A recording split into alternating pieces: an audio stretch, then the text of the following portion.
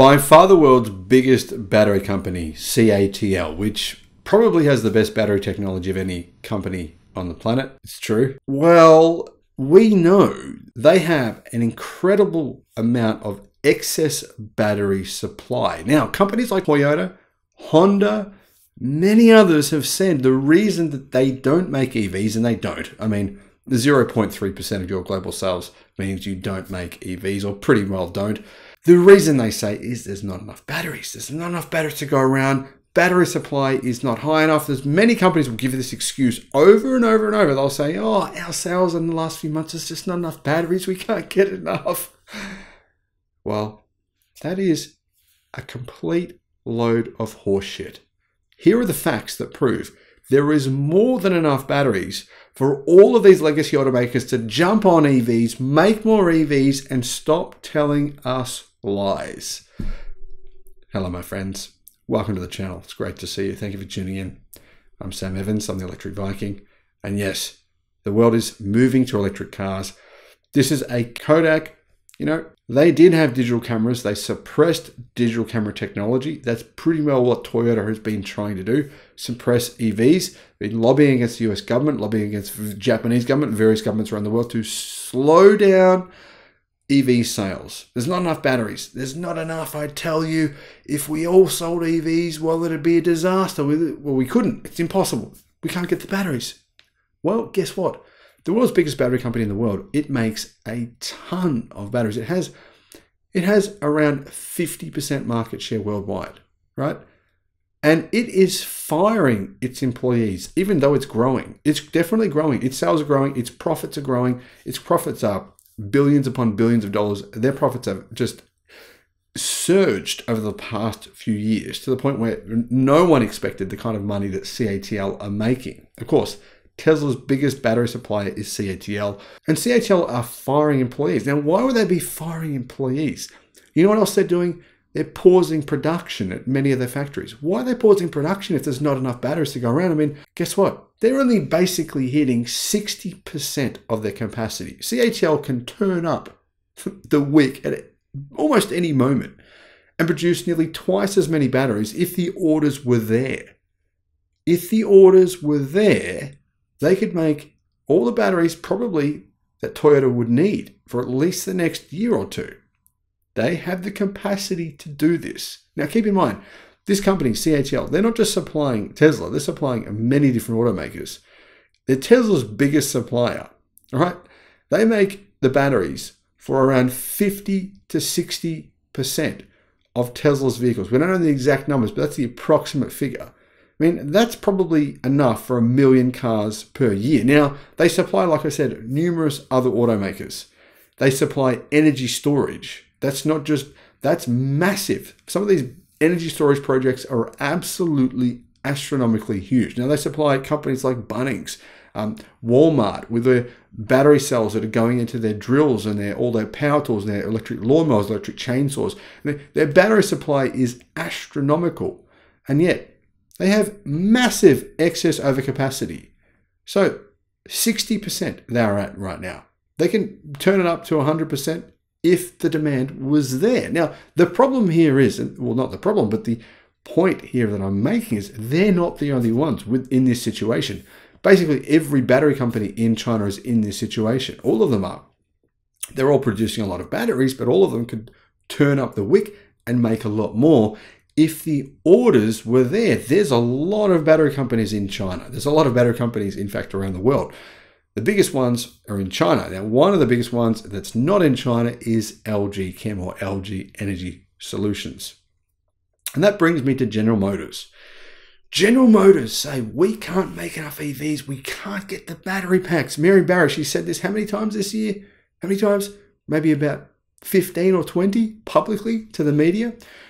We can't get enough batteries. Now, as you know, General Motors EV sales are nowhere near what they said they would be, what they promised investors, what they promised the media they would be this year. Nowhere freaking near. And Mary Barra's excuse is this: we can't make enough batteries because no one wants to work for us in our battery factory making $16 an hour. We're only willing to pay them less than a McDonald's worker. That's the truth. I've made a video about that. That's what they're offering. $16 an hour. We can't make enough batteries, therefore we can't make enough EVs. Sorry guys, bye-bye. But next year we'll make $1 million or $2 million. Yeah, that's what they say. Now, why is it that General Motors can't use battery packs from any number of automakers who have excess supply capacity this year? And they all do. We've seen the data from China. Why is it they can't do that? Oh, no. It's because we need our special Ultium batteries. Well, guess what? Pouch batteries are not that special. They're actually pretty damn simple. Tesla have 4680 battery cells. They use 2170s. They use batteries from CATL, lithium iron phosphate batteries. They use batteries from LG Chem. They use batteries from BYD, LFP batteries as well. They use all these different batteries, and somehow one of the world's biggest automakers, General Motors, doesn't know how to use batteries from any other company except LG Energy Solutions. By the way, LG Energy Solutions have the faultiest batteries ever in terms of their reliability. Their reliability record is horrendous.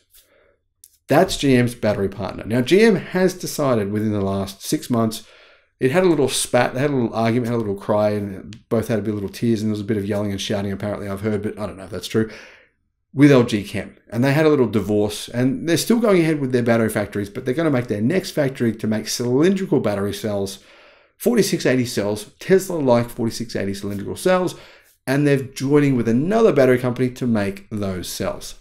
Now, my point here is, there is more than enough affordable batteries being made around the world, car manufacturers, to sell EVs to you. But the reason they're choosing not to do so is because of cost. It's because they're losing money on every EV they sell. They're trying to confuse you. The media is intentionally doing this. The media is smarter than this. They know better. And tell you, oh, no, we just can't produce enough EVs. There's not enough batteries. There's not enough. There's all these reasons for their EV production being nowhere near where it should have been in 2023. The media said Tesla would be swamped this year. They haven't been. It hasn't been the case at all. And the reason is they don't make a profit selling EVs. They make massive losses. Ford lost $32,000 per car that it damn well sold in the second quarter of this year. That's $32,000.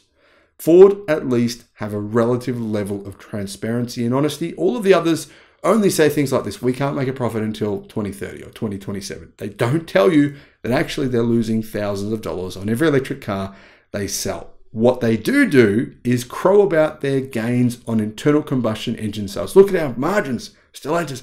Look, we're beating Tesla. Told you.